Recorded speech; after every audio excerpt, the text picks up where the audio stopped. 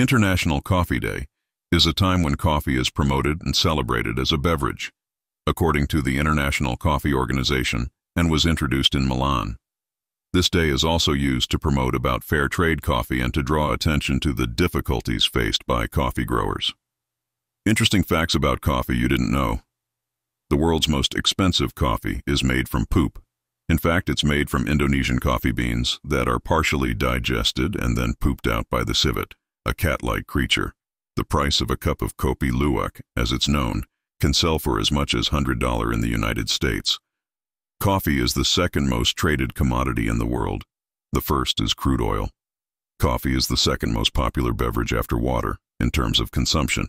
It is worth more than $100 billion worldwide yearly. It was said that a goat herder in Ethiopia discovered coffee in the 1500s. He observed his goats eating some cherries. He remarked a shift in their behavior after that. They got extremely active and didn't sleep at night.